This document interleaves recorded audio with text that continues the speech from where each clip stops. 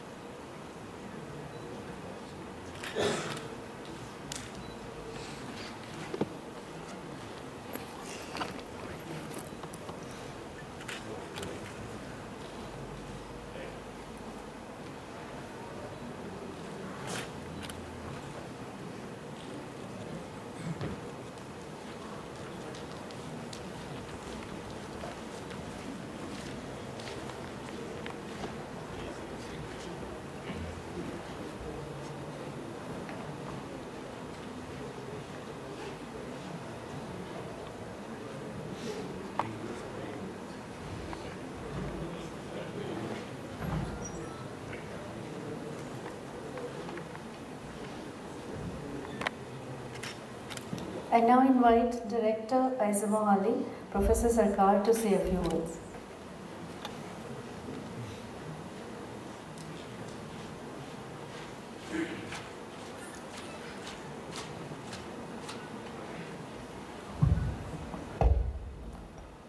Sri Satnam Waheguru, Sat Sri Akal, Namaskar, good afternoon. All our distinguished guests for this August gathering, and all our staff members of IISER Mohali, our dear students, and of course, Kavita. So it is indeed a great privilege and honor for me to welcome you all for this very, very important meeting for which the whole world is benefited, from medicine to biology to agriculture to everywhere, because we need to know the structure. I wish one day, I was talking to our professors, Khetrapalji and our president, this year president, they said, what is the maximum, what is the absolute technique to know the structure? They said, liquid, NMR, like 1000 megahertz, something like that coming up, and solid X-ray. He said, can you know the structure of God? So can an NMR be found out very soon, where you can have the structure of God? So I think that may be the ultimatum that what we can determine the structure. So anyway, I understand bit of it because I was taught in MSc chemistry in Banaras in the university, and then later I changed my plans to come to biology, thinking that NMR is very tough, I cannot understand. But now I see without NMR, biology or anything is not possible, particularly without, I think maths, they may not need NMR. So physics, chemistry, biology and medicine, and as you know, all of you know, Professor Khetrapal, sir, you are in PG, I think, sorry, you are in that, what is that institute, medical, you are there, right sir? That Sanjay Gandhi. Yes. Sanjay Gandhi Institute of Postgraduate Medical Research in Lucknow. And anyway, he is one of the doyen in this field from India. Like when Kavita introduced me, I said, he's the textbook of NMR in India. So anyway, I think so many other people from all over the country and all over the world. I'm very delighted to see all of you. And without taking much time of your important and very significant deliberations, I welcome you all in the city, beautiful, and Tri-City. Actually here we have a hub of everything from agriculture to medicine to chemistry to physics, whatnot. So I think God, Vaheguru, our Supreme God has given us so many things. So I'm a bit tempted and excited and impatient how to utilize the fullest of the advantages and the facilities given to all of us. So with this, I wish you all very good luck and enjoyable time for, I think, 4 days, right, Kavita? It's a 4 days meeting, and I congratulate you all and Kavita to hold this meeting. It is very, I think, I understood that about 250 or 260 delegates, including our students. So of course, we are all here for the students, so I wish the students will be benefited to the extent, fullest extent. So with this, I again thank you all for this privilege, and if you kindly excuse me, I think just after that, and whenever Kavita approves me, I may be allowed to go out of this hall because to do something else which is also very much allowed me and need me. So with this, I beg your excuse to leave the hall. So thank you so much.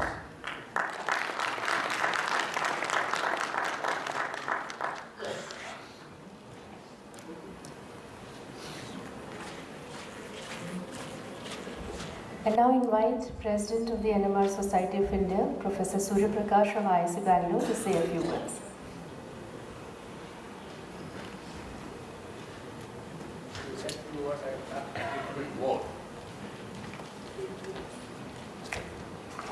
She said few words, but I had to read a lot because as a president I have to tell something more about the society. Anyway, good evening to all of you. I welcome you for this 24th session of the NMRS.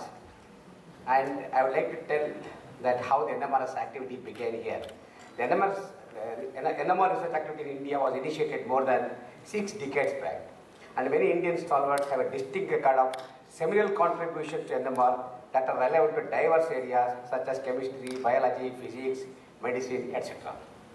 The heightened research activity progressed in conjunction with the scientific advancement and technological development prompted a group of renowned magnetic resonance spectroscopists of India to establish National Magnetic Resonance Society in 1996 with its registered office at IISc. And I am happy to share with you that as of today, the society has nearly 1,000 active researchers as life members, 42 honorary members, and 7 corporate members. Every year, the society also elects distinguished overseas scientists as its honorary members. The long list of honorary members contains internationally lauded scientists, including Nobel laureates such as Richard Ernst, Kurt Wurtzbach, and many other distinguished stalwarts like Alex Pines, E.D. Becker, P.C. Lauterbach, K. Akasaka, Robert Kapteyn, I.C.P. Smith, J.R. Wilbrow, Seiji Ogawa, Atwax, to mention a few. Of course, there is a long list, I am not mentioning everything. Ever since its inception, the society has been striving to promote scholarly exchange of multifaceted development and applications of magnetic resonance by holding annual meetings spread all across the country. That is to reach the broader audience and to encourage researchers to discuss the latest findings. The previous meetings were held at Bangalore, Amritsar, Kharagpur, Tezpur, Lucknow, New Delhi, Mumbai, Hyderabad, Chennai, etc. The record number of participation of globally acclaimed scientists from all across the globe, increasing year after year, has given these annual meetings an international character. The NMRS is always playing a dominant role in nurturing the younger generation and also to instill the deeper interest on the developments and applications of magnetic resonance by frequent organizational symposia, conferences, workshops, summer schools, etc. Over the years, the magnetic resonance activity in the country has experienced an incredible growth in multiple dimensions. NMRS is serving as a network in bringing together many active research groups. The annual meetings of NMRS are unique for their profundity, immensity, intellectual diligence, and stimulating oral and poster presentations. In the next few days of deliberations, we will have thought-provoking discussions consisting of plenary talks, invited talks, short and oral poster presentations covering wider range of magnetic resonance. I am sure all of you will relish this academic feast and have ample opportunities to exchange ideas. As a current president of NMRS, I would like to take this opportunity to extend a warm welcome to all the delegates who have come from all across the globe and wish all of you a pleasant stay.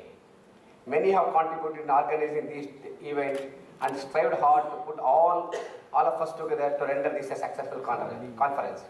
I would like to take this opportunity to heartily congratulate all my faculty colleagues, especially Professor Kavita, Professor Arvind and their team, and all their colleagues at IISER Mohali and the enthusiastic local organizing team for taking this academic initiative, and sincerely thank them for doing an outstanding job. Thank you very much.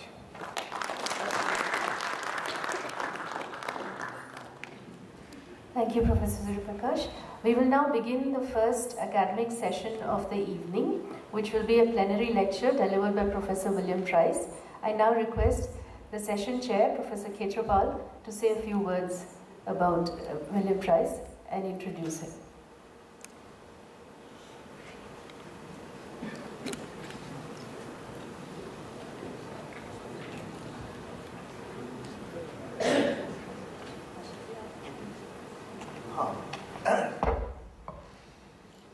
Let me first of all thank the director for giving us an opportunity to hold this National Magnetic Resonance Society meeting here in such an excellent environment and place.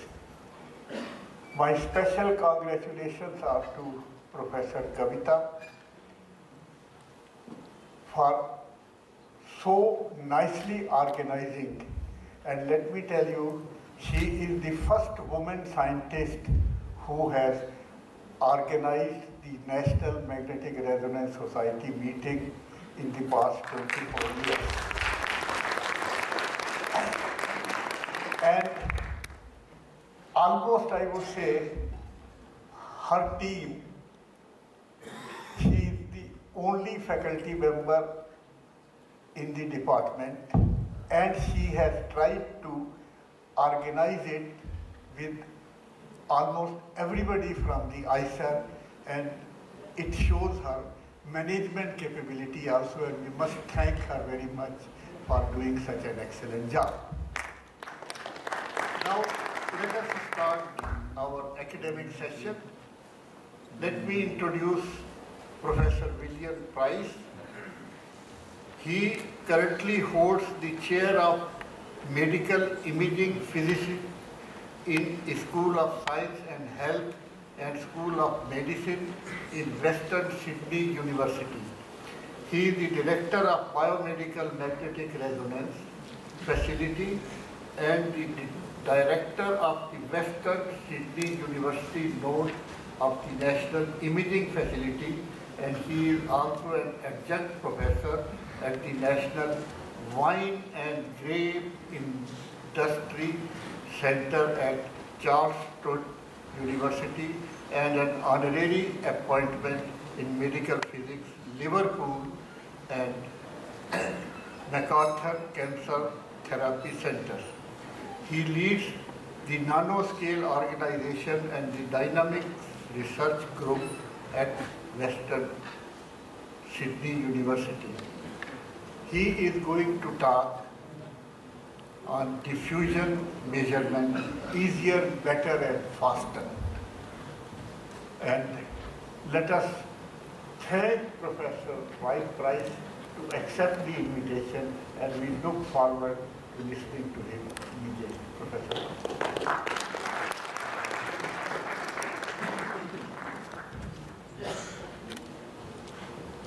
Bill, the stage is yours.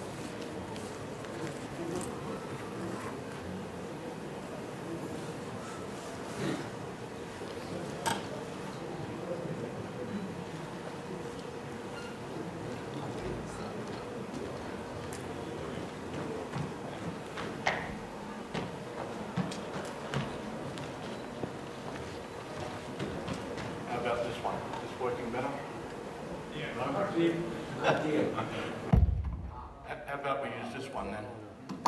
Okay. Well, first of all, thank you very much for the kind introduction, Professor Katruppel. And I would like to thank Kavita and all the other organisers for inviting me to come here. I'm truly honoured and delighted to attend this conference. In fact, this is my first visit to India. So I'm enjoying it very much indeed. All right, today, with this lecture, I've entitled it NMR diffusion measurements, easier, better, faster. And I've worked in NMR diffusion for most of my research career. And I want to share with you a couple of the new things we've been doing, but to put it in context, really truly.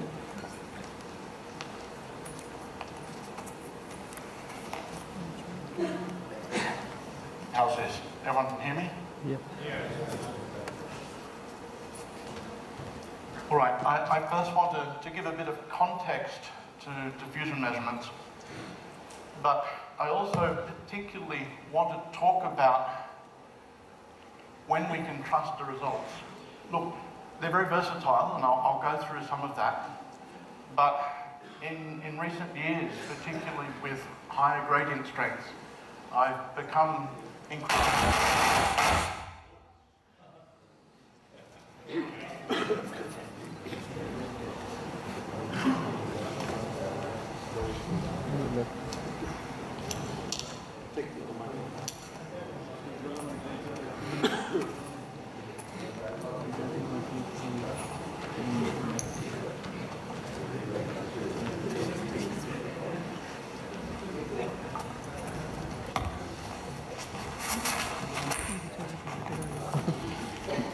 Okay, sound like machine gun fire. Thought I haven't even got past the first slide and you're trying to get rid of me. Right. Anyway, I'll just a little plug. For past sins, I'm the editor-in-chief of a Royal Society of Chemistry book series, New Developments in NMR.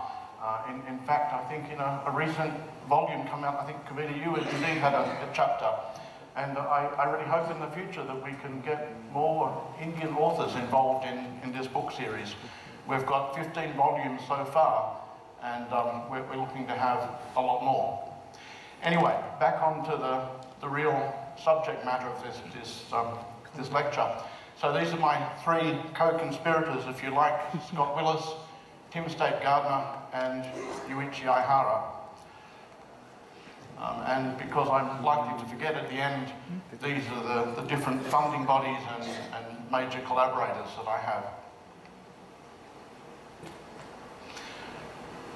A few months ago, I was asked to write a small article for the monthly magazine of the Australian and New Zealand Society for Magnetic Resonance.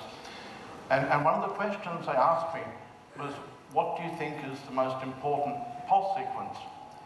And I really didn't have to think very long to come up with it must be the spin echo. And why the spin echo? Well, because it occurs in so many other pulse sequences. I mean, it's the basis of virtually every important pulse sequence. And what's more, every time that you think you understand it, something happens or someone finds something. And it's like an onion. A whole new layer of complexity is revealed. And so it is with diffusion. And so if you have such a spin echo pulse sequence and you go and insert gradient pulses, then you can measure diffusion. And it's really a marvelous technique how it works. And it all revolves around having a gradient pulse which will convert transverse magnetization into a helix. And how tightly this helix is wound depends on the area of the gradient pulse. And we can very nicely put this in terms of a parameter called Q, which is just the scaled area of the gradient pulse. And it's very nice because it had units of inverse meters. And so if we have a stronger or a longer gradient pulse, then we get a tighter helix. And with this, it's extremely important because it allows us to sense motion and position. After all, it's the whole basis of imaging as well. Now, when did all of this start, at least in terms of diffusion? Well, there was bits and pieces probably before Stejskal and Tanner. But their paper in 1965 was absolutely seminal. And this paper alone has so many amazing ideas. And they only went on to do about another 2 or 3 papers on diffusion measurements. And personally, as much as I admire their work, I'm really thankful that they didn't do more papers, because otherwise they would have done everything that I've ever thought of. It's really quite extraordinary what they managed to do in a couple of papers. So here's our diffusion sequence, and I just want to run through some of the very salient points. To make this work, we must have 2 absolutely matched pair of gradient pulses. And the second gradient pulse, by virtue of this pi RF pulse, has the effect of unwinding a helix wound by the first gradient pulse. Now, if in the time scale of capital delta between these 2 gradient pulses there's no motion, then this winding and unwinding is perfect, and you recover the echo, which is the initial transverse magnetization. And so, apart from spin-spin relaxation, you would have no signal loss. And so the idea is that if we do have diffusion, this winding and unwinding is not perfect, and we end up with a reduced signal. We get a signal attenuation, if you like. And from that reports on the mean squared displacement during capital delta. And if we have more diffusion, then we get a smaller signal. And consequently, if we're doing slow diffusion measurements, then we need larger gradient pulses. And typically, a gradient pulse length will be between 1 and 10 milliseconds, and our measurement timescale for diffusion will be between 10 milliseconds and a second. Now, the thing I really want to emphasize is that these two gradient pulses must match. And it's kind of interesting that diffusion measurements were done before imaging, and yet diffusion measurements are rather technically more difficult to do than imaging, because with imaging you can get by with some dirty gradient if you like. With diffusion measurements you can't. Now, before 1990, if you wanted to do diffusion measurements, you had to make the equipment yourself.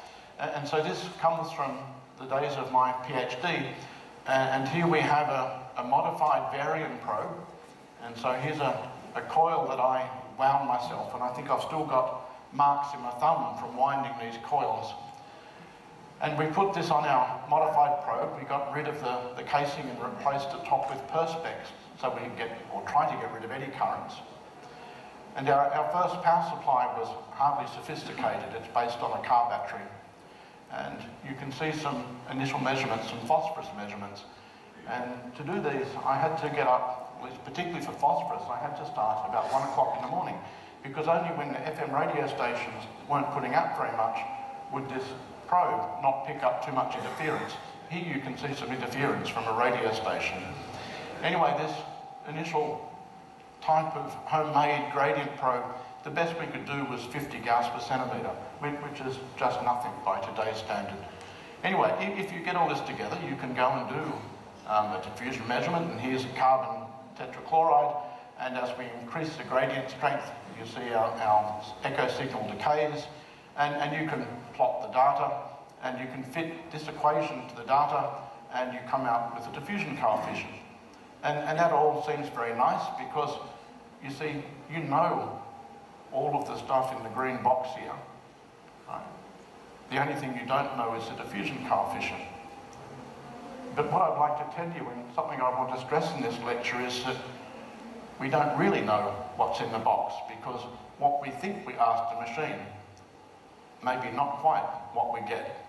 And if you're from the clinical world, you would write this equation as minus BD, where you park all of these variables into the variable B. Anyway, if you can do diffusion measurements, you can get a wealth of information, and you can get things like the size of the molecule, the environment the molecule's within, the geometry that the molecule is moving within, and if you have something like a liquid crystal, then you can get information of the ordering of the environment. And so, whether you're a biologist or a chemist, this is all extremely useful information. And with NMR, you can tackle diffusion measurements that you can't do with traditional diffusion measurement techniques. And so this is some measurements I did on supercooled water. And as you are probably aware, if you have very pure water and you don't have any dust, then if you cool very carefully, you can at least get to something like minus 35 degrees. Right? Apparently the self-nucleation temperature of water is about minus 38. Anyway, if you have sufficient patience, you can go from room temperature, where you have a diffusion coefficient of about 2.3 by 10 to the minus 9, and what I found is at minus 35, you can get 1.58 or 1.6 by 10 to the minus 10 meters squared per second. And this is very useful information if you're a chemist, because the nature of the water to ice transition is not well understood. And so this data is very heavily used by such people and theorists trying to understand the nature of this water to ice transition. Well, after I did water, I then went on and did the equivalent measurements with D2O, and I also did the measurements with saline. And that was a more recent, that was only 4 years ago we did the work on saline. So what can we say? Well, in the last 50 years, we've gone from home-built to commercial equipment. We've gone from low gradients to enormous gradients. We've gone from looking at just easy samples to now where we can include diffusion in imaging experiments. We can do all manner of complicated experiments. The initial diffusion measurements were on Fickian diffusion in low viscosity samples. Now with high gradients, you can essentially look at the diffusion in solids. NMRs become the gold standard, if you like, for measuring diffusion. I've listed some references in this field, and if you're having trouble to sleep at night, I can truly recommend the second book. All right, so let me just tell you a few more of the strengths of it. One thing compared to virtually any other method for measuring diffusion is that we can normally measure multiple species at once. So if you have some electrolyte solution or some mixture, you can get the diffusion measurements of all the species at normally the same time. Now, with the current technology, we can go from 10 to the -5 meters squared per second, which is the diffusion of a gas, up to, indeed, large polymers, about 10 to the -15 meters squared per second. Compared to other techniques, we're not limited by concentrations. As long as we can get sufficient NMR signal, we're okay. This is quite different to, say, many light scattering methods where you're stuck at low concentrations. And as I mentioned, if you have, say, an imaging probe, then you have triple axis gradients, and because the magnetic fields are vectors, you can combine them and you can measure diffusion along different directions. And so this gives you the chance of measuring things like diffusion tensors. And we can then go and combine diffusion measurements with other techniques such as electrophoresis. So I'm sure you'll agree it's an extraordinarily versatile thing. And so here's an example, a recent example of work we've been doing looking at grapes. And so this is the microstructure of a grape. And so by doing diffusion tensor analysis, you can see some parts of the tissue are isotropic, some are anisotropic. And so we've studied a lot of work on, or did a lot of work on grape development. Now, the thing is that whereas when I started in diffusion, this was build it yourself, now it's commercially available. And so all of the major manufacturers, Brooker, Joel, Magritech, they all have diffusion equipment. Right, so this is a Brooker high gradient probe. It now goes to 3,000 gauss per centimetre, and I'm aware that Joel has also very good high gradient equipment. And now, because we have so much more sensitivity, we can look at many more elements in the periodic table. And so with diffusion, you can really do A to Z. And every year, I'm amazed at the different applications that come about. So I talked about the pulse sequence, and I talked about the different parameters like the gradient strength and capital delta. So a lot of what we do in my laboratory is working out ways that we can do the experiments better, because if we can do them better, then our range of applications will increase. For example, if we can remove the deleterious effects of J evolution, then we're in much better shape for doing diffusion measurements of mixtures. If we can make capital delta larger, then we can probe macroscopic boundaries. And in particular today, I want to talk about some of the issues with large gradient strengths. I also want to talk about faster diffusion measurements and also extreme solvent suppression. So I thought it more logical actually to talk about better measurements first. And by better, I mean doing more accurate measurements, because if we can't have accurate measurements, then our analysis is faulty. So this was an Australian Prime Minister during much of my childhood. This is Malcolm Fraser. And Prime Minister Fraser's, well, in fact, the only thing people remember about him saying is that life wasn't meant to be easy. And it was only years later, when I was doing my PhD, did I realise that Prime Minister Fraser must have had experience in doing NMR diffusion measurements, because they're certainly not easy to do properly. So what's the problem? Right? I mean, we get this lovely data. Here's some diffusion diffraction data. And so if you have, for example, water diffusing between planes and your gradient is orthogonal, then as long as your time span of measurement is enough that the water is sampling both sides of the slit, then you get this nice diffraction data, which is akin to single slit diffraction in physics. And from that, if you can analyze it, and even if you didn't make the sample, you could analyze it and then determine what the separation was. And of course, we've seen in the literature, if you look, you'll see a lot of work with fibre tracks, and this all comes from doing diffusion measurements. And with diffusion, as I mentioned, we can do a lot of things on tissue microstructure, and I believe it's tomorrow, I think Professor Topgard will have a talk on something like this, so I really look forward to that. So, but my message here is that as we go to large magnetic gradients, we have proportionally larger technical problems. And the calibration of high gradient pulses is particularly problematic. Right? And new users, and in fact old users too, mightn't appreciate the complications, or some of the complications that arise. And in fact, I often come across something which I just hadn't realised before. And so my point is that there's endless possibilities for misinterpretation. When we do a diffusion measurement, we take a lot on faith. We assume that we've written our pulse sequence, and we assume that the spectrometer will handle this with some fidelity, if you like. And so, typically, if you read any paper on straight diffusion measurements, you'll just see this simple version of the equation. And this may not be true, because for one thing, for this to be true, we need to have our gradient pulse reproducibility on the order of 10 parts per million. That's probably not true.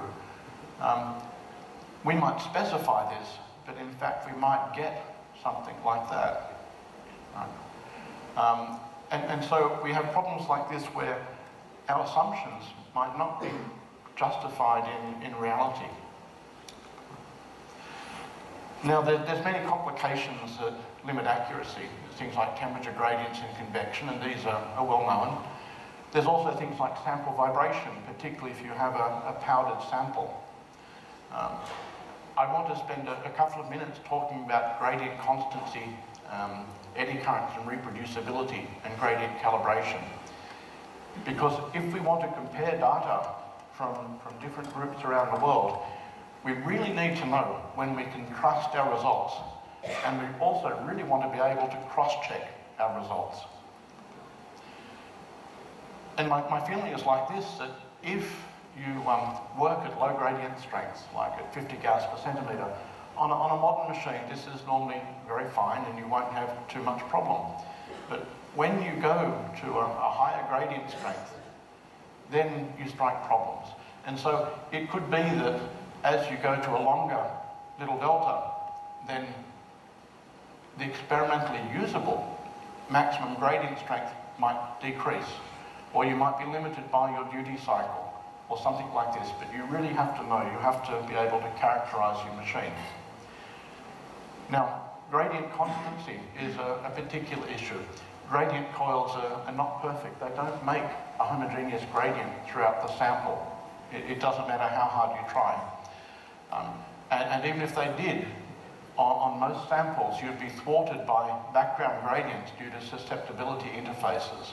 Right? And so here's an example of a simulation of water in an NMR tube. And I know these numbers are too small to read, but all you've got to know is that because we've got different coloration, it means that the background gradients are not homogeneous through the sample. Right?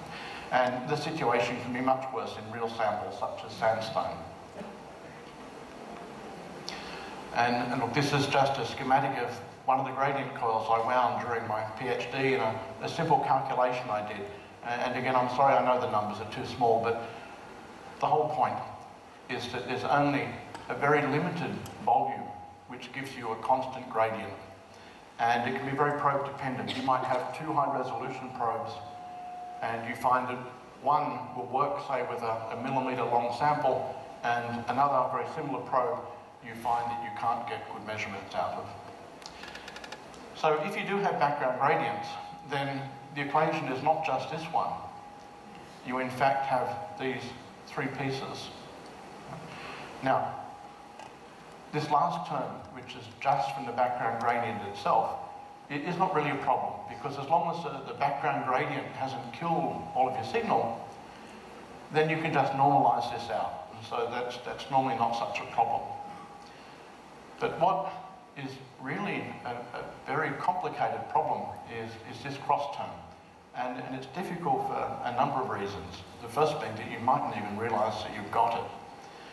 And to start, if you look at this equation, you see that it doesn't matter where you place the gradient pulses in your sequence. Right? I mean, you see I've got a parameter here, T1 on T2. They don't occur in this. So if you have no background gradient, you're free to move your gradient pulses where you want. But as soon as you have background gradient pulses, background gradient, then this is not true. And this G.G0 cross term will give you a different result depending on where you put your gradient pulses. And further, you'll notice that we have a vector product. And so depending on the sign of the background gradient, we can get a very different result. And many people overlook this, and most people never show this equation. And yet statistical antenna had worked this all out. I don't know why this is... I think you're going to get very bored watching this slide for the next 20 minutes.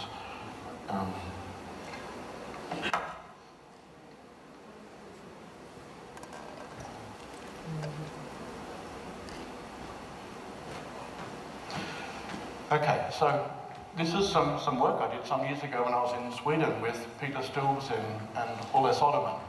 And what I've done here is I got an NMR tube, a Shigami tube, and I took the plunger part out so that we'd have a significant background gradient. And then I did diffusion measurements where I used either positive applied gradients or negative applied gradients. And when I did this, you see I get a different result. Right? So you see up triangle is positive applied gradients, down triangle is negative applied gradients. And it's not simply that you can do both measurements and average them to get the correct result. This doesn't work. Right? And it's a subtle effect because if you don't have very big background gradients, you mightn't even realise their presence. Right? But you can use this trick sometimes to check if you have them. Right?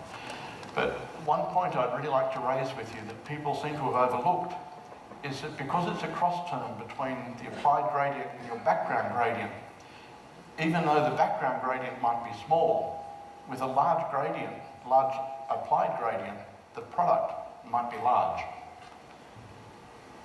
Now, it's been suggested that you can use bipolar gradient pulses to remove background gradients, and by and large, yes, you can. And many people use this, but there's an issue with them that I'd like to tell you about. And that is that you're asking the amplifier to put up a positive gradient pulse and very quickly a negative gradient pulse.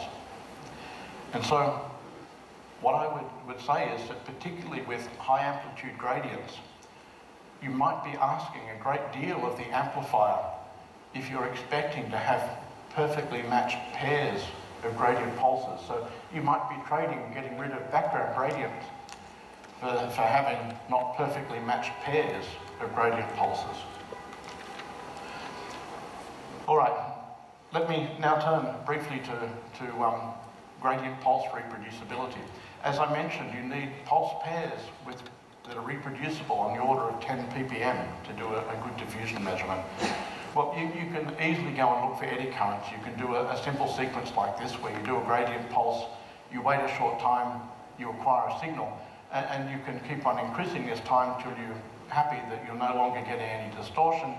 And with the very early gradient probe I showed you in one of the first slides, well, the eddy current performance was rather poor, and so we had to wait something like at least 100 milliseconds before we could stop having problems with eddy currents. With the modern probes, it's much better. Something like 1 millisecond. This is like 1 second. With a 1 millisecond. With the modern probes, it's much less. With a high gradient probe now, low gradient probe, you could do 100 microseconds. But still, with a very high gradient probe, you'll need something of the order of 1 to 2 milliseconds.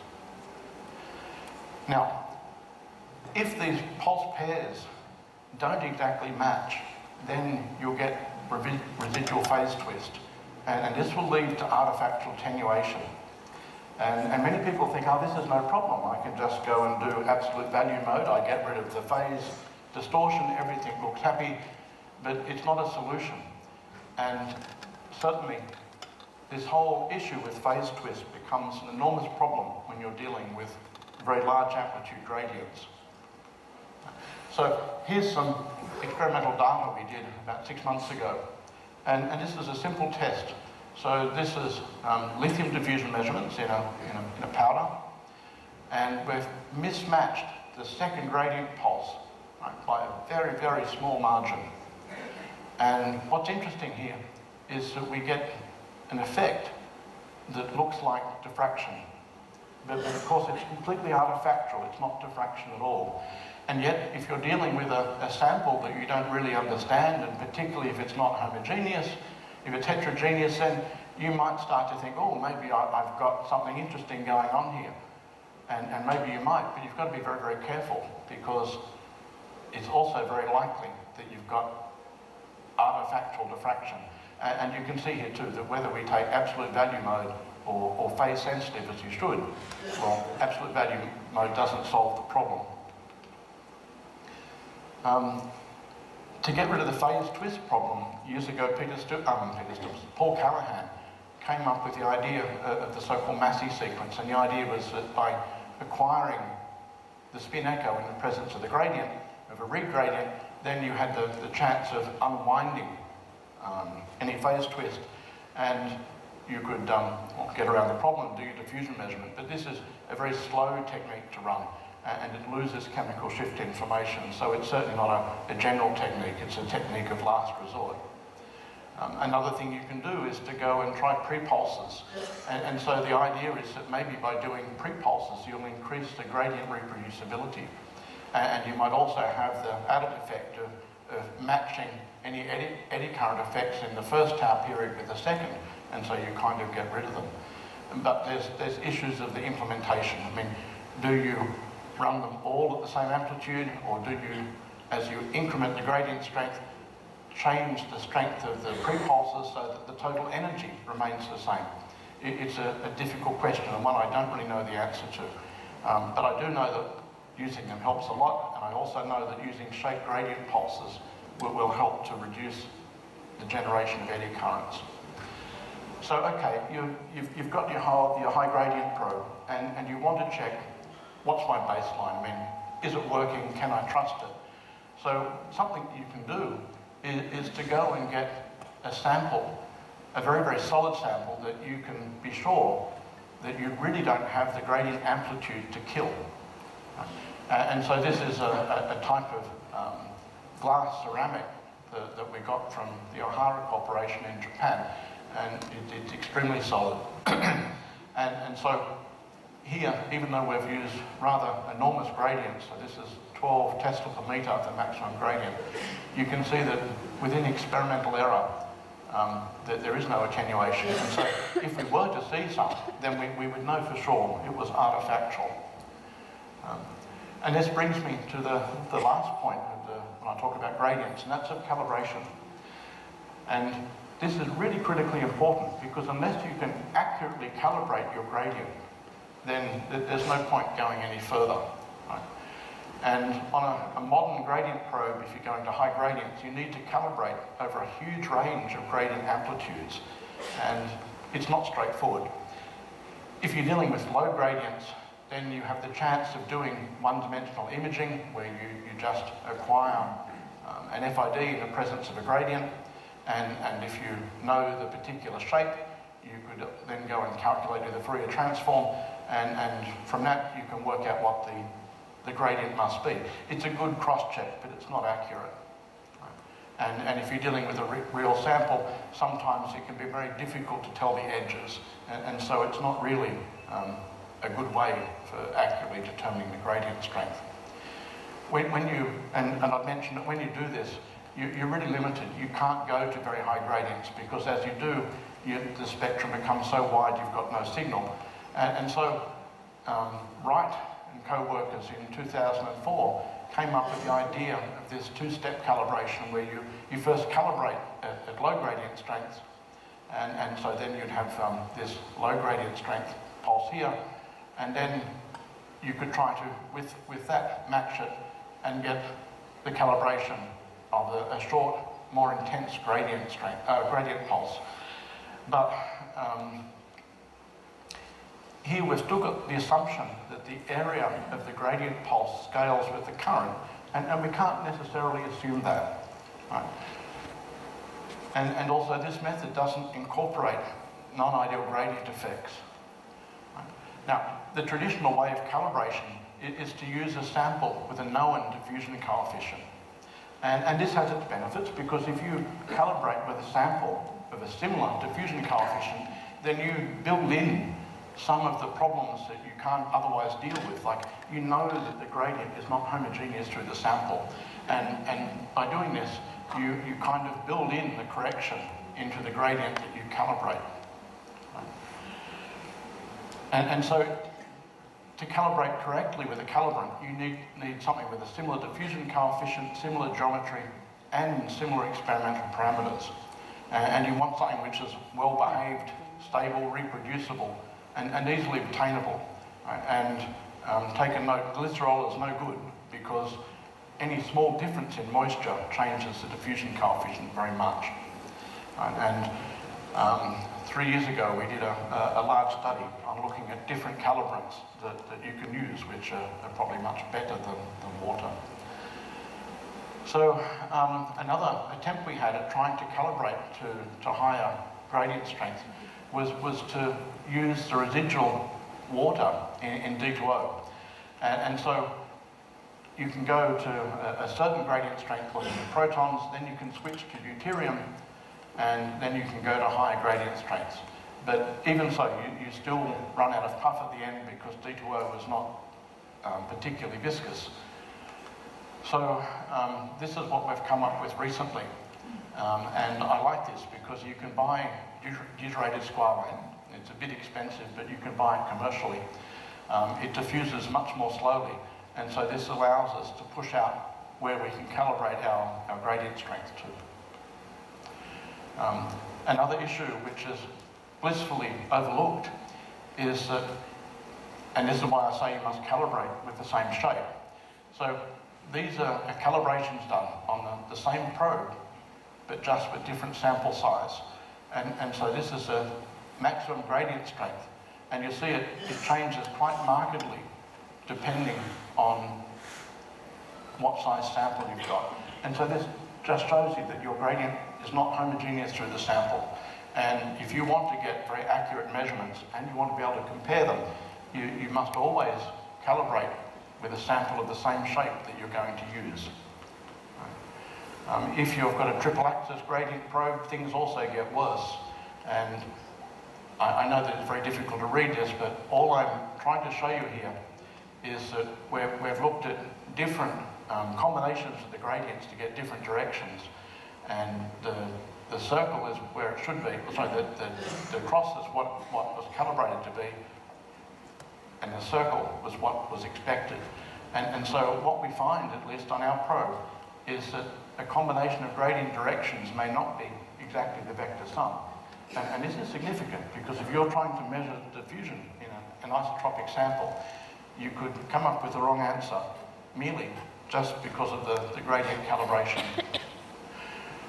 All right, I'm running out of time, so let me turn to the last two things.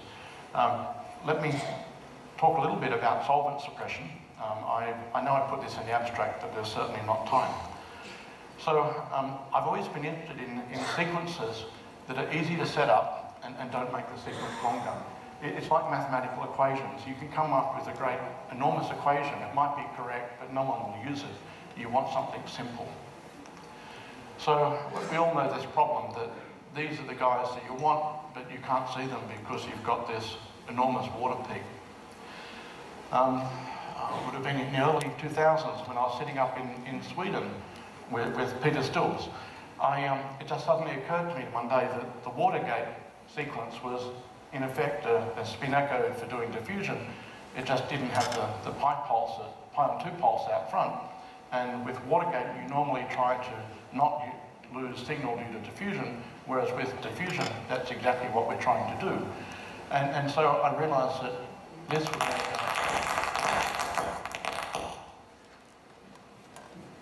you can tell them I'm almost finished. But this is beautiful and simple to set up. I mean, you don't really have, after you've calibrated a 90-degree pulse, you can just take off 6 dB and you're set. Right? And some years later, I asked my then PhD student, Gang Zheng, to do the equivalent for the stimulate echo pulse sequence. And so this is what we got. And this is also very simple to set up, and it's extremely robust. So let me show you. This is with the PGSE Watergate, and here's some nice data with salicylate, a salicylate binding study with albumin. And then this is some later work that Gung did, and this is a diffusion measurement on lysozyme. And because we've got asymmetric gradient pulses, then we need reduced phase cycling. And we could push that further, and we did. And so here's a highly optimized PGSD Watergate sequence. And with that, well, Gung had a background in environmental studies before he came from China. And so he was interested in dissolved organic matter. And so he went across to the pond outside my office and got a water sample. And this pond water, I mean, to look at was completely clear. You'd think it was from the tap. And so this was a straight 90-degree pulse spectrum. You can see nothing, just see water. And anyway, by using the pulse sequence I just showed you and an extraordinary number of scans, then we did the diffusion measurement on the dissolved organic matter in the pond water. And so this is the results. And it's kind of interesting because straight from the diffusion measurements you could get the average hydrodynamic radius. And because you had different diffusion measurements, then it certainly implied you had separate species. So I'm coming to the last few slides. So the last thing I want to tell you about is faster diffusion measurements. And I was interested in generally applicable methods. So this was done by the first paper was by me with Tim and Neil, who's probably, I hope, somewhere in the audience. And then later, Mikhail did some further work on this. And so if we can do faster diffusion measurements, then we can make more systems accessible, particularly those which are time sensitive. And there's been many techniques reported, but most of them contain what I call a fatal flaw. And so I suppose the real question is, what are the consequences of the recycle delay being less than 5 times T1? Now, of course, we know if we're doing a quantitative measurement like T1 or an NOE, then we know that we really want to wait 5 times T1, or in fact, for NOEs may be even longer. And I had always thought that with diffusion it was the same thing. I mean, hey, it's a quantitative measurement. But it turns out that this is not really true. And we'll come to that. But look, if we want to speed up a diffusion measurement, we've got 2 cases. The first is that we've got a weak signal, say like the diffusion of a protein, and we want a more efficient sequence. Or the second case might be that, let's say you're doing diffusion measurements on D2O, where you've got a significant signal, but you've got a very long T1. Or you might be using, say, a stimulate echo sequence, and you've got a long phase cycle. What you'd really like is something where it requires minimal phase cycling, because basically you've got enough signal in one scan. Now, there's been 2 ways about this, and very strange names: single-shot sequences, right, and one-shot sequences. And so a single-shot sequence gives you a complete measurement in one scan. A one-shot sequence gives you reduced phase cycling. But as I mentioned, most of these previous efforts have some kind of fatal flaw in that maybe they require very high signal to noise, or maybe they lose chemical shift information. So they're only good if you have a single species in your sample. And also of particular interest, if you're looking at anything but free solution, if a fast method doesn't have a well-defined timescale, well then it's no use. And so I was after a general solution, especially for measuring weak resonances. So these are some typical previous efforts, so-called single-shot sequences. Look, they all work. Some of them are complicated to set up, and these are some one-shot sequences. And one day it just occurred to me, it's very simple. Let's see what happens if we just put a purge gradient pulse out the front. And we did this with this crusher gradient pulse, and we looked at what we could do in terms of shortening the recycle time. Of course, the recycle delay is our acquisition time plus the time before the first excitation pulse. And so we can easily show that we only need a few initial dummy scans to get a steady state. And we did all of the maths and the analysis, and we could show you the optimal angle that you could use to run this faster and get maximum signal to noise. You don't need to look at the graphs in detail. And we did the same analysis for the stimulate echo pulse sequence. You can run that in steady state as well. And if you go and analyse the data, then you find that you can in fact get down to something like a recycle delay of about 1 T1 before everything falls apart. Right? And so you can go down about 1 T1 and still get a very accurate diffusion measurement. And of course you retain all of your chemical shift information, and you also have still your capital delta, so you're still good for studying restricted diffusion. So, after all I've talked about today, where have we got to? Well, diffusion measurements are extremely powerful. The range of applications are expanding exponentially. I still collect papers in case I ever think of writing a second edition of a book, but honestly, there's so many papers coming out now, I think it would be just beyond me to cover them. The range of applications is going up so quickly. Right? If we're not careful of artifacts, then we get apparent time-dependent diffusion and diffusion diffraction data. And our calibration must be verifiable. And so with that, I've finished, and I thank you very much for your attention.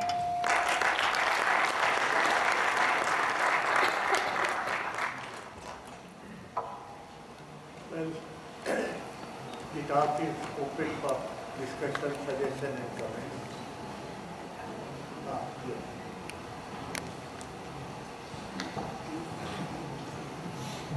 Thanks for a very nice presentation. You mentioned all these artifacts that you could encounter when you do these diffusion measurements. So if you buy a brand new NMR spectrometer these days, can you trust the calibrations and that the machine is actually doing what you're telling it to do? Or do you have to do this all test by yourself if you buy a brand new machine? Sorry, if you bought a new machine, would I trust the calibration? If you buy a new machine these days, because I suppose things have become better over the years. I'm sorry, this microphone, I'm having real trouble to hear you with them. So if you bought a new machine, can you trust like the calibration that they sell it to you with? Is that what you mean? Yes. No, I would absolutely go and calibrate everything myself. Can we have the lights?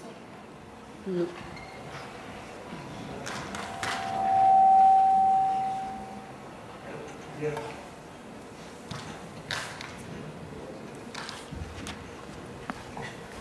Just I would like to know, is there any way to probe anisotropic diffusion in like weakly ordered system like myself? Is there any through wire diffusion? Because in fact, technique like neutron scattering is showing some anisotropy through that axial ratio of the micelle, that is semi-major to semi-max. But especially NMR diffusiometry only gives a isotropic diffusion. So is there any way to get the anisotropic diffusion, especially even though it is might weak? To study anisotropic diffusion? Well, yes, because I didn't explain this, but I should have, that the diffusion is measured in the direction of the gradient. And so either by orientating your sample, say with something like a goniometer, or as I showed with the slide where I tried to show it, the calibration with a triple axis probe, you can define the direction that you're measuring diffusion. And so, for example, if you had like a line phase, then absolutely you can measure and characterize such a sample. I'm sorry, was that your question? Yeah, actually, to what extent it can probe the action ratio? At least 2 or the globular to ellipsoidal, it can span that range. Sorry, so what is the lower limit of with the diffusion we can probe? What's the axial ratio? The size? Well, I mean, if you're studying something like a restricted diffusion, now you could probably get to something like a millimeter if you're using singlet states. That's possible. And so, I mean, now, like, you can measure diffusion just for diffusion's sake, or you can use diffusion to probe the geometry that's occurring within. And so, be it on something like a micelle or a normal cellular system, you can get a great deal of information about tissue microstructure. Thank you so much. I'm sorry, if I didn't answer your question, catch me afterwards. And yeah, thank you. Okay, have a discussion later on. Okay, with this, we thank you very much for the discussion.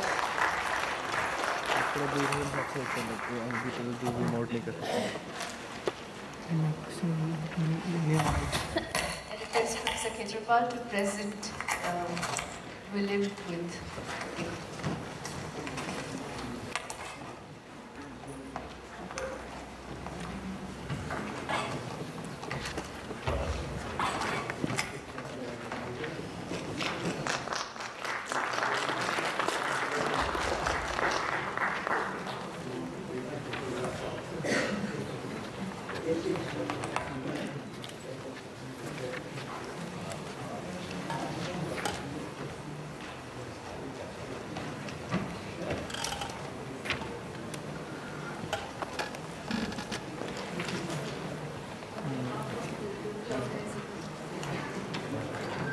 On behalf of the local organizing committee, I thank Professor Khetrapal for chairing this session.